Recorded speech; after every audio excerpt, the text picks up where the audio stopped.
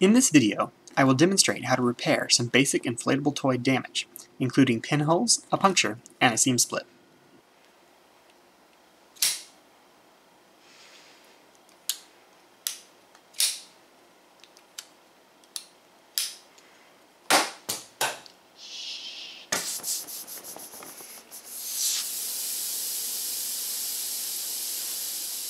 The first step, and one of the most important, is to deflate the toy completely before attempting any repairs. Most solvent glues for repairing vinyl temporarily make the vinyl very soft and can result in making the damage worse than it started if the toy is not deflated first. Before using the glue, you will want to open some windows or take the whole operation outside, as the glue fumes are not healthy to breathe. After deflating the toy and locating the pinholes, the location around the damage is cleaned with alcohol. Wipe only in one direction, then come back with a dry swab to remove the remaining alcohol. The next step is relatively simple. No patch is actually needed. Just drip some of the MEK-based glue onto the pinholes. Wait for the solvent to cure based on the manufacturer's recommendation, and the toy will be ready to inflate again.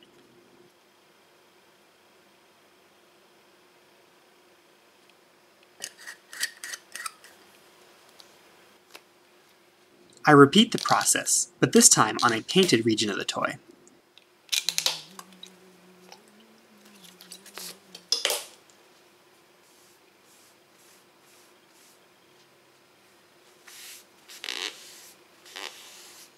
The glue will mess up the paint very quickly if smeared with the brush, so it is imperative that the glue brush not touch the surface of the toy and disturb the paint.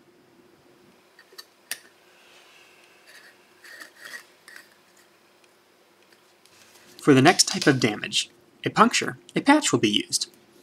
The toy is of course deflated first, and next a small patch with rounded corners is cut big enough to cover the puncture. Just like before, the toy is wiped with alcohol and dried with another swab. This time, however, the procedure is repeated with the side of the patch to be glued to the toy. Usually glue would be applied to both surfaces for the best bond, but due to the paint on the toy, I will not be applying glue to the toy side of the joint.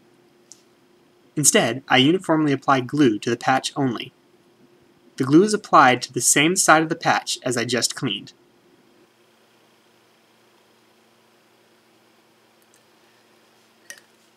The patch, still wet with glue, is carefully pressed over the puncture and massaged into place. After letting the glue cure, the toy is ready to be inflated. Don't rush this. As I have said, the glue will leave the vinyl soft until the glue cures, making it easy to tear.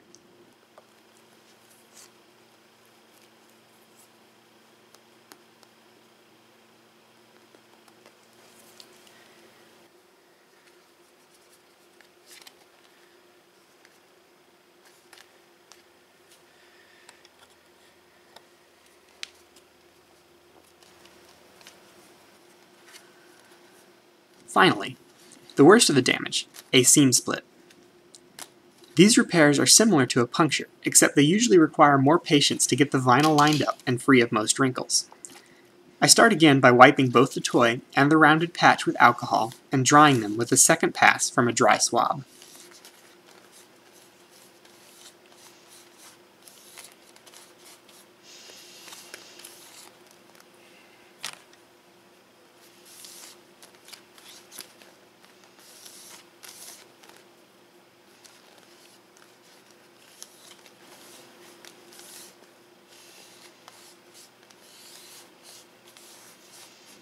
Again, I evenly coat the clean side of the patch with glue.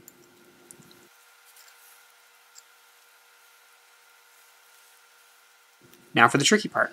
The entire patch is carefully positioned along the seam split and pressed into place. I massage out all wrinkles, and before long the toy is ready to go.